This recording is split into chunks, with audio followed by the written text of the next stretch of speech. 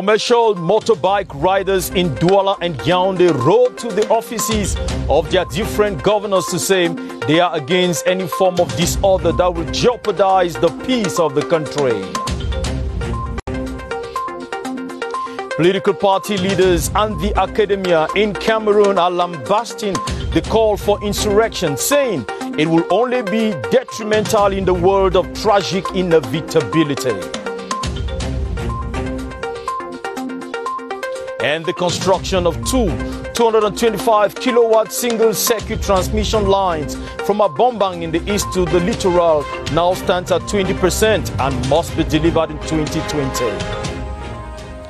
I am Benen Bumagana. Good evening and welcome to the 7:30 news.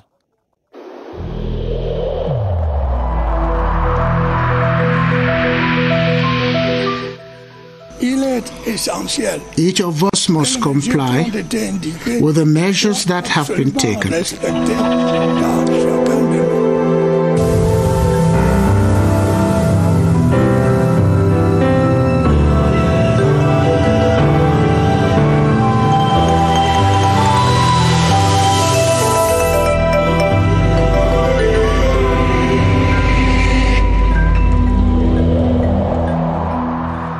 As we said in the headlines, commercial motorbike riders and hawkers in Yaoundé have pledged to bar the way to disorder in the capital. They took the commitment today during a meeting with the governor of the Central Region. Ibneza Kanga attended the meeting and brought back this report.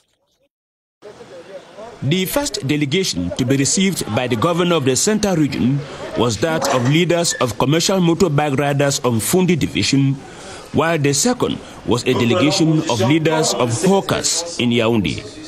Through their spokespersons, the bike riders and hawkers dissociated themselves from any insurrection. Each delegation handed a document to the governor in which they took a firm commitment not to be part of any disorder.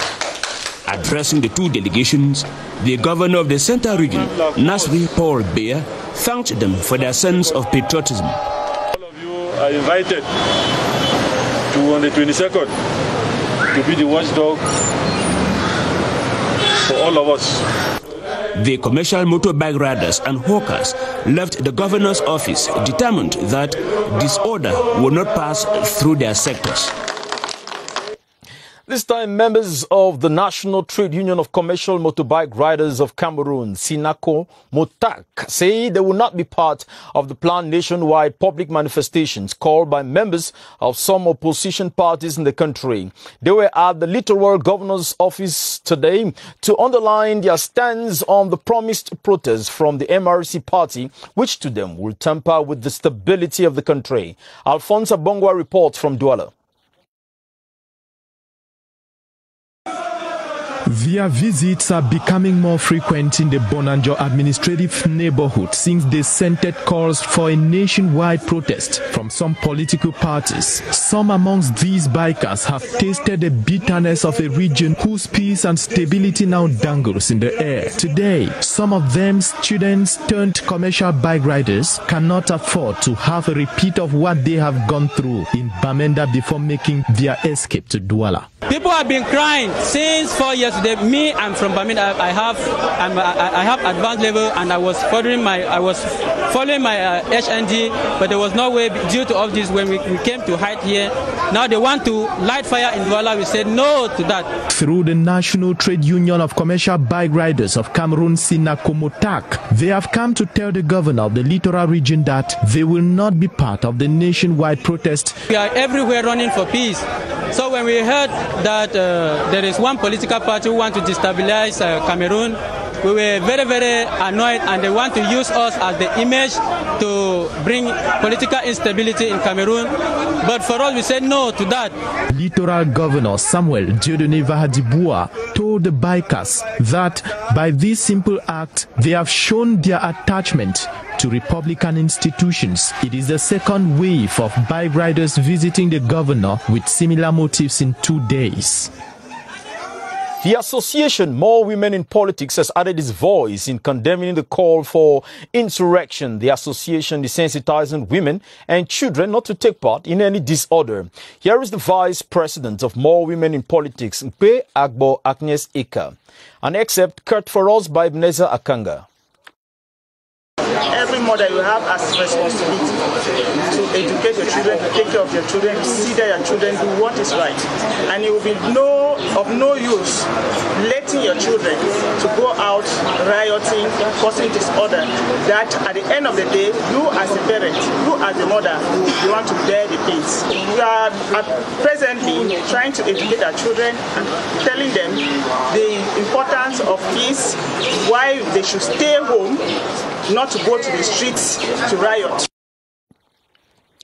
Traditional rulers have joined their voices to a host of others expressing their disapproval at calls for insurrection, while some say sensitization is necessary to ensure that youths do not involve themselves in any activities that undermine peace. Others explain that vigilance is essential. Clarice Aretakang.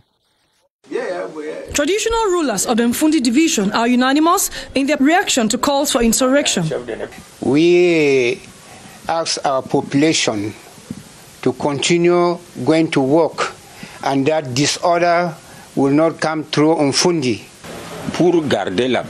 To preserve peace, we make use of vigilante groups. We are working to ensure peace for the population and the nation too. We are for peace. We say no to disorder. Other custodians of tradition insist that the rule of law must prevail. We are calling on the youth not to react to calls on insurrection. We are sensitizing our people and calling on the traditional rulers to sensitize and talk to their children, because Cameroon is a blessed country. In other communities, the same views have been echoed. To us, talking about insurrection is not on the agenda. We are against it. While more and more voices are united in their condemnation of any activities aimed at jeopardizing peace, traditional rulers have joined the queue to express their disapproval at threats to stability. A group of leaders of 20 opposition political parties, known as G20, has condemned the call for insurrection by a political party leader. They were speaking today in Yaoundé during a press conference in which they also called on Cameroonians not to take part in any insurrection that destabilizes institutions of the Republic. Our reporter Sidonie Job Mamdi attended the press conference and now reports. Supporting the spirit of oneness by promoting peace and stability in Cameroon is one of the key messages developed during the press conference organized by a group of leaders of 20 opposition political parties known as G20. Cameroon is our beloved country. So we have to fight those people who try to destroy it by making the revolution. We have a democratically elected president. Cameroon is a state of law. Whosoever, whatever group of persons are interested to bring Cameroon into a mess will have to face the law. The members that constitute 20 opposition political parties are all unanimous. The revolution is the act of attempt to change law by force. This is a revolution. It's not insurrection. He is where he is, not out of his own willingness, but by the will of the people, by the will of God, through the people. The press conference was also an occasion for members of the G20 to call on administrative authorities to be vigilant so as to prevent the planned march, which can destroy the social peace of Cameroon. The CPDM party has condemned in very strong terms the insurrection announced by the national president of the MRC party, Maurice Kamto. In a declaration made by the National Secretary for Communication for the Central Committee, CPDM, Professor Jacques Famdongo calls on supporters of the party not to heed to any of the call. Here is Professor Jacques Famdongo in this excerpt. Our dear admiral country, Cameroon, likes peace, likes unity, and like the progress of Cameroonians. CPDM does not like disorder. We like peace for our country, and the motto of our country, Cameroon, is peace, work, and fatherland. We want the progress of our fatherland in peace and in work. The academia in Cameroon has warned of the consequences of an insurrection in the country. During a meeting in Yaoundé, they called on authorities to take appropriate measures to deal with any attempt to disrupt peace and tranquility. Ebenezer Akanga again talked with the political scientist and prepared this report. It has been announced as a peaceful march, but the academia say its political objective, which is to remove the president who has been duly elected from office, make it look like an insurrection or a revolution. The main goal is not only to protest against the electoral regulations, the electoral rules. It is not only to claim a peaceful resolution of the conflict in the northwest and southwest regions. It is clearly to obtain the departure of President Paul Biya. And it is not possible to have this political goal without an open conflict, because President Paul Biya has been elected. By all intents and purposes, the planned march is to destabilize Republican institutions and throw the country into chaos. There are regulations in order to maintain security and stability when there is this type of threats of insurrection. Cameroonians in their vast majority have been condemning disorder in any form, and calls are being made from the four corners of the country for the citizens not to take part in the demonstration. Cameroon has several communities. If we have an open conflict in this country, it will be a chaos. Cameroonians are mature enough to be deceived by merchants of illusion. On to something different now. Observation from the Mampang substation in Dumé, East region of Cameroon, show that the construction of two 225 kilowatt single circuit transmission lines stands at 20%. The single circuit transmission lines will connect Nkongsamba, Bafoussama, Bombang and Yaoundé. During a field visit to Dumé Friday, the Minister of Water Resources and Energy, Gaston Elundu Esomba, stressed that the project must be delivered in 2022 as expected. Constantine Baum reports. This project is expected to extend electricity transmission and transportation network for 4 regions. It is also expected to provide electricity to 423 new localities, targeting some 335,000 new consumers in rural areas. In 15 months, Eastern region will be connected to the interconnected network coming from Sanaga. Will be able to supply all the need of this region. Eastern region will have a better electricity. Global percentage for prefabrication is around 95%. But for site is around 40%. We aim to finish everything on December 2021. The visit enabled the minister to once more reassure populations affected by the energy project that they will be duly compensated. The project is funded by the World Bank with the aim to improve rural electrification in Cameroon. 2 eminent Cameroonian professors who form part of the team that toiled to give Cameroon the polio-free status have been recognized with medals of valor. Professor Rose Ghana Foreman Leke, chairperson of the African Commission on Polio Eradication, and Professor Tetanye Ekwe, president of the National Committee for the Eradication of Polio, were both made members of the National Order of Valor. We hear in this report by Beatrice Ngom. Cameroon is polio-free according to the African Regional Commission for the Certification on Eradication, no doubt. But it took the team that worked to give Cameroon the status 30 years, and their steadfastness has paid off. The state has recognized the scientists who defended Cameroon's case. The President of the Republic has recognized all that effort and then has given me this decoration. I feel so humbled and I give God all the glory, and I'm very, very grateful for this. Yet, to be wild polio-free does not mean the country is completely safe.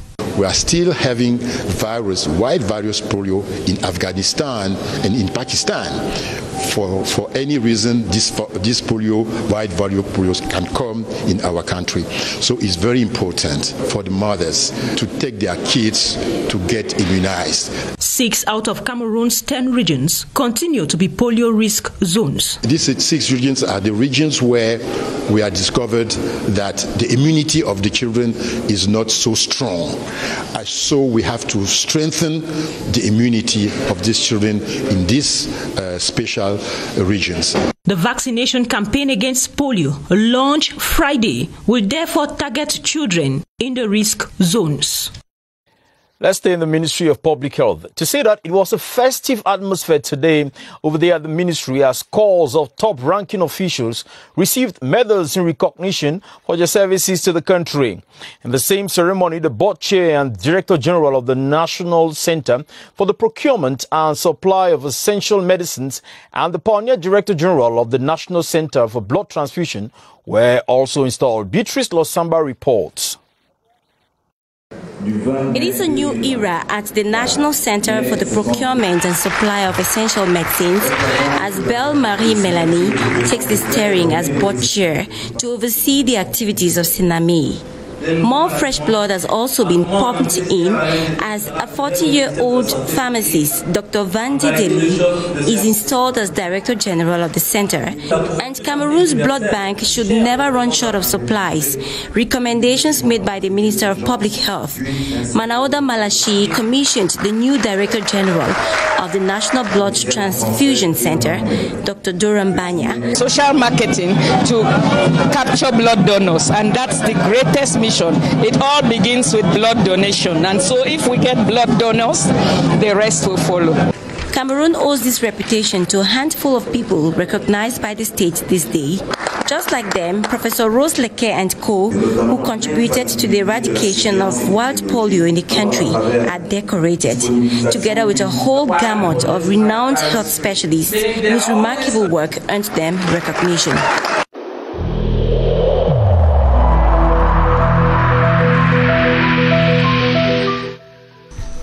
The wearing of face masks in public places will be mandatory until further notice.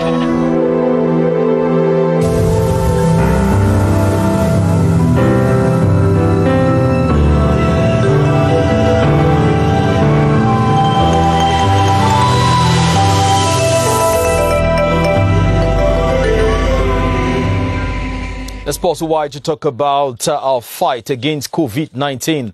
The government of Cameroon and health experts have warned of a possible second vague of the COVID-19 spread in the country if barrier measures are disregarded. So far, the recovery rate in Cameroon stands at 93.8% with over 831 active cases in the country. Let's now join Baldwin Sama at the Public Health Operations Center with his guest, Dr. Flo Balana, for updates. Hello, Baldwin.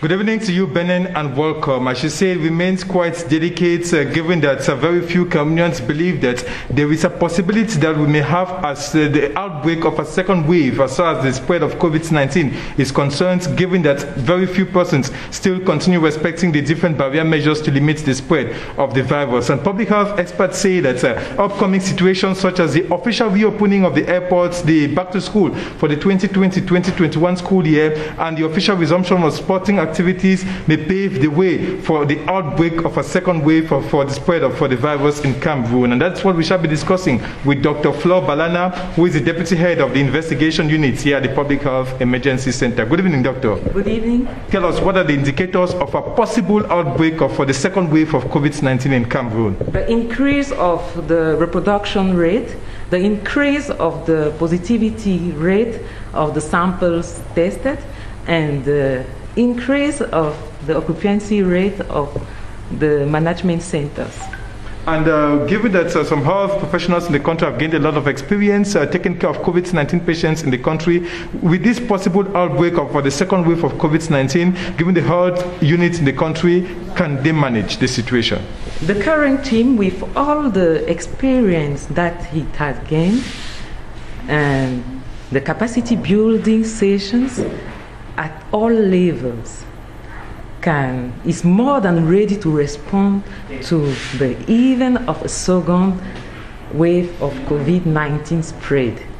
Thank you so much, Dr. Flor Balana. You are the Deputy Head of the Investigation Unit here at the Public Health Emergency Operations Center. Benin Bumagana, public health experts have used this opportunity to remind parents and guardians to continue ensuring that their children respect all these barrier measures, especially on the eve of a back to school for the 2020-2021 school year. They should wear their face mask, especially children between 7 and 11. It is mandatory for them to wear face masks, but those below 5, it is not mandatory for them to wear face masks.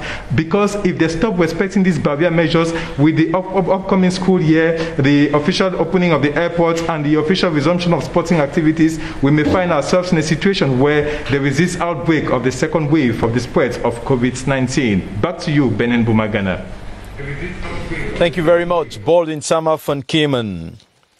The National Civil Engineering Equipment Pool, better known by its French acronym MAT-GENI, will henceforth take charge of the construction of culverts in the different councils across Cameroon. This was the outcome of a ceremony to launch the new project at the company's headquarters at Nkol Bikok in Yaoundé. Details from Crtv Center.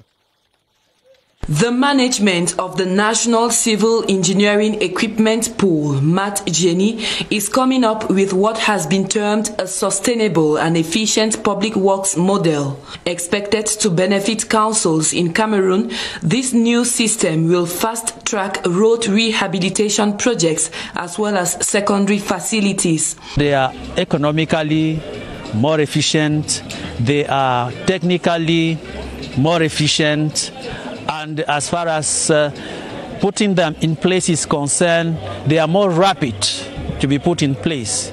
We don't interrupt the traffic for long. For less than 1 day, the traffic is interrupted, and then people, when it is installed, people start working again. Representing councils in the Centre region, Augustin Tamba pointed out that this innovative technique also has a socio-economic dimension, that of enhancing the decentralization process in the country. One of the major problems is to see how to solve problem of bridge and so on.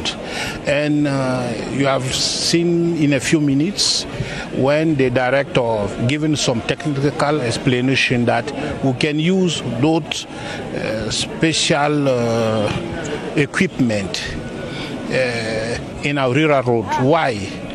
It has a cheapest cost.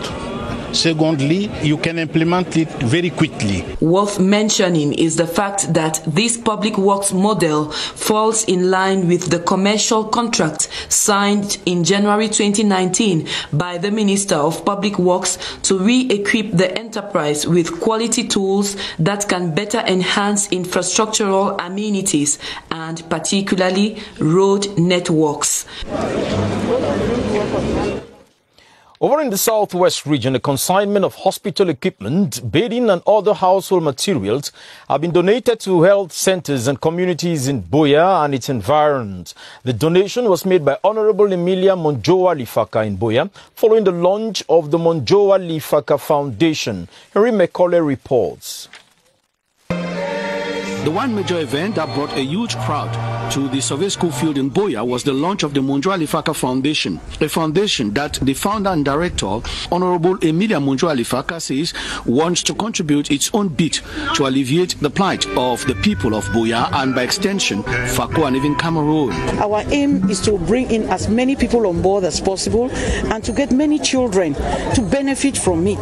The 5 health centers, that is Bova, Ewongo, Bonakanda, Bokova and Bojongo, have already received consignments of health equipment, while communities like the Bojongo Court area, Bonavada, Lisoka, Mamu, amongst others, have equally received household instruments, beddings and toiletries. Honorable Emilia Monjo Alifaka has promised to do more for our community, urging people of goodwill to join her so that they can improve the living conditions of the people of Fako in general and Boya in particular. Looking forward to hang out with friends and family this weekend? Our cultural segment is your answer. Petit Pays will be entertaining fans at the Sansa nightclub tonight in a live performance with his orchestra. Fans of Aïdjo Mamadou will be served a new rhythm at his album launch in the Ahala neighborhood, and in cinema, Greenland will be premiered at the United Cinema Hall in Bankomo. Joyce Tata takes us through our cultural rendezvous.